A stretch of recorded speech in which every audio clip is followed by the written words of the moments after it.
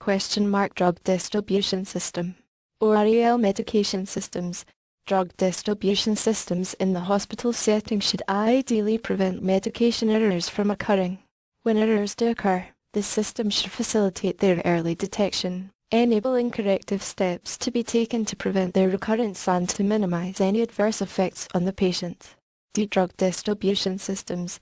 Centralized unit dose systems, in which unit dose medications are selected and assembled in the pharmacy department for each patient. Regional differences in the use of centralized unit dose systems. The number of respondents reporting the use of automation in a centralized unit dose system was 66% in 2005-06, compared to 75% in 2007-08. Among respondents who reported using centralized automated dispensing systems, use a canister-type system and 12% use a robotic system. Decentralized automated unit dose systems were reported by 36% of respondents. Traditional drug distribution systems were reported to be in use for 9,000 or more of beds within the hospital by 13% of all respondents. Figure D1. Table D1. Drug distribution systems 2007-08. Bed size 201 to 500. Teach non-teaching 50 to 200 500. Hospitals N equals centralized unit dose 90% F beds 48%. Same beds 90%, 23%. Decentralized automated unit dose 90% F beds. Same beds 90%, 35%. Traditional 90% F beds 46%. Same beds 33%. Total ward stock 90% F beds 46%. Same beds 90%. Controlled/carded dose 90% F beds. Same beds 90%, 23%. One system for oral medication for 90% of beds. Combined data from all respondents indicated that 74% of beds within the hospitals captured by this survey were serviced with either a centralized unit dose system, a decentralized automated unit dose system, or a controlled/carded dose system, while 26% of beds were serviced with traditional or total ward stock drug distribution systems. Figure D2. Figure D2. Proportion of beds serviced by each drug distribution system 2007-08 medication order entry and verification. Pharmacists and pharmacy technicians continue to be reported as the categories of personnel who most frequently perform medication order entry. Table D2. Medication order entry by pharmacy technicians was reported by 100%. 27% of respondents reported that pharmacists review and authorize medication orders before a pharmacy technician is permitted to enter the order into the pharmacy information system.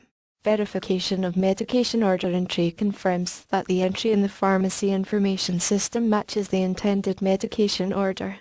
Among respondents who reported that medication orders were entered by pharmacy technicians, 80% reported that technician-entered orders were verified only by a pharmacist. 11% reported that either a pharmacist or a second pharmacy technician verified technician-entered orders. Table medication order entry 2007-08. Bed size 201 to 500. Teaching status. Teaching non-teaching. Hospitals N equals 200. Orders entered by pharmacists. Verified by 11 equals 110. A second pharmacist only. Either a second pharmacist or a pharmacy technician only. Verification of a pharmacist order entry is not required. Look at the table. Orders entered by technicians 11 equals 166. Pharmacists review and pre-authorize medication orders N equals 132. Verified by 11 equals 131. A pharmacist. Either a pharmacist or a second pharmacy technician only. Verification of a pharmacy technician order entry is not required. Look at the table. Orders entered by prescribers through CPOA 11 equals 166. The table above provides the accurate situation pharmacist review of medication orders for therapeutic appropriateness. The absence of a pharmacist's review of all medication orders for therapeutic appropriateness. prior to administration to the patient should be of concern to pharmacists, other healthcare providers and the public. 96% of all respondents reported that the pharmacy was closed for a period of hours each day. Table pharmacist review of medication orders when the pharmacy is open or closed 2007-208 bed size 50 to 200. Teaching non-teaching. During hours that the pharmacy is open, a pharmacist medication look at the table medications being dispensed from the central or a satellite pharmacy. 11 equals 165. Medications being accessed from automated cabinets and the patient care units. 11 equals 73. Reviews all medications being accessed from ward stock. 11 equals 159. During hours that the pharmacy is closed, a pharmacist medication look at the table. Medications being dispensed from a night cupboard is similar. 11 equals 159. Medications being accessed from automated cabinets on the patient care units. 11 equals 79. Reviews all medications being accessed from ward stock. Medication tickets, medication profiles and medication administration records. Manually prepared medication tickets and medication administration records were once widely used in hospitals as a means of scheduling and managing patients' medication therapy. The use of manually prepared medication tickets or cards for 90% or more of beds in the facility was reported by 4% of all respondents. The manual preparation of medication administration records was reported by 32% of all respondents. Access to a complete medication profile is an important tool for prescribers to have when making decisions concerning drug therapy, and for pharmacists to have when reviewing medication orders. 55% of all respondents reported that prescribers have easy and reliable access to a complete medication profile for all patients when writing medication orders. 77% of all respondents reported that pharmacists have easy and reliable access to a complete medication profile for all patients when reviewing medication orders. Manually prepared medication tickets or cards used yes. Far more than equals 90% of beds in the facility. Partial. Far less than 90% of beds in the facility. 4% 14.257.311. Prescribers have access to complete medication profiles yes.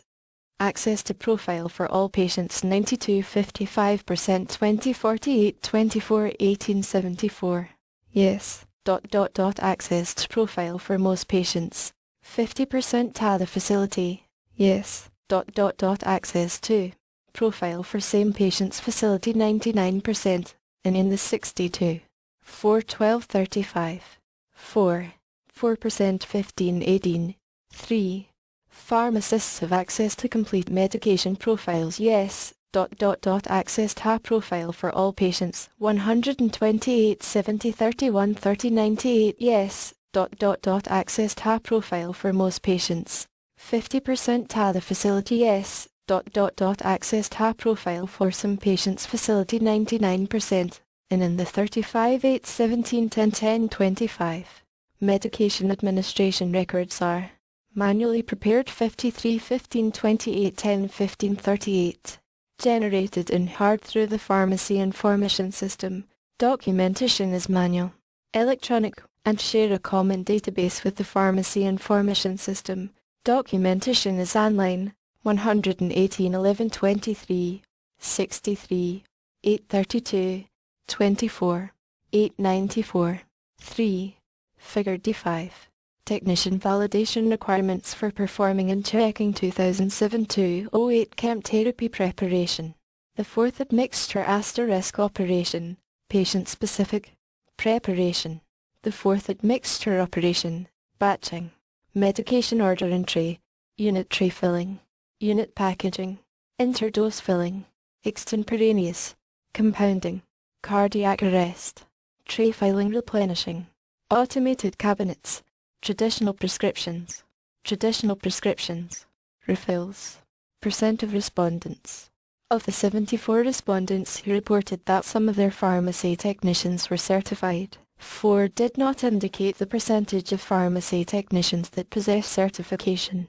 Of the remaining 70 respondents, 23% reported that greater than 900 of their pharmacy technician possess certification. 21% reported that 51 to 90% of their pharmacy technicians possess certification. Intravenous admixture services.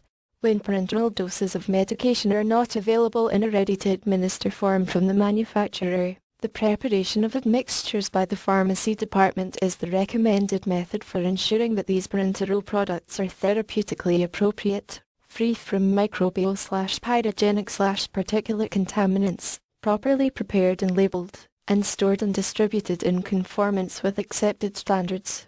The percent of respondents reporting the provision of an admixture service has increased from 75% of all respondents in 1999/2000 to 94% in 2005-06 and 95% in 2007-08. This upward trend has also occurred for admixture services offered to 90% or more of patients or patient care areas. Figure D6. A comprehensive admixture service, provided to 90% or more of patients or patient care areas, was reported by 90% of respondents in teaching hospitals, and by 54% of non-teaching hospitals. Table D6. A comprehensive admixture service was also more commonly reported by respondents in larger hospitals, 76% of respondents with more than 500 beds, 65% of respondents with 201 to 500 beds, and 43% of respondents with 50 to 200 beds. Figure D6. Percentage of admixture service providers 1999-00 to 2007-08. Base. All respondents providing data, 165. Respondents providing an admixture service estimated that an average of 46% of total parenteral 1M SQ epidural doses administered in their institutions were either prepared through the admixture service or provided as commercially available, ready-to-use admixtures. Table D6. Admixture services and averages of reported annual productions 2007-08 bed-size teaching status. 50 200 201 500 hospitals, N equals. Provision of some of the admixture services. Look at the table. Provision of admixture services for 90% or more of patient care areas 104 15 58 31 automated compounding devices used in preparation average the fourth production per acute patient day. For facilities serving 71 933. 82.87.84 1.19.57.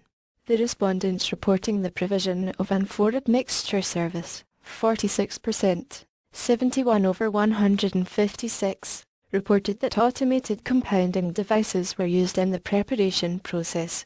The use of this type of technology is more common in teaching hospitals than in non-teaching hospitals and is more common in hospitals with more than 500 beds. Table D6.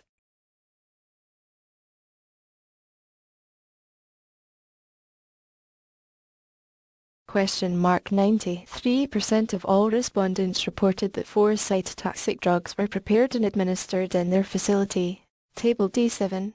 Among respondents reporting the preparation of 4 chemotherapy, 95% have written policies and procedures to ensure the health and safety of employees preparing, transporting, administering and disposing of cytotoxic. Among respondents reporting the preparation of 4 cytotoxic drugs, only 27% reported that there is a medical surveillance program in place for employees who handle cytotoxic drugs. A designated separate chemotherapy preparation area was reported by 83% of respondents who indicated that their pharmacy prepared 4 cytotoxic doses. Table D7.